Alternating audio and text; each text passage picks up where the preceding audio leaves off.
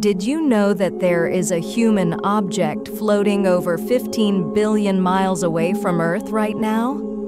It is called Voyager 1. We launched it back in 1977, and it was only supposed to last for 5 years to study Jupiter and Saturn. But it refused to die.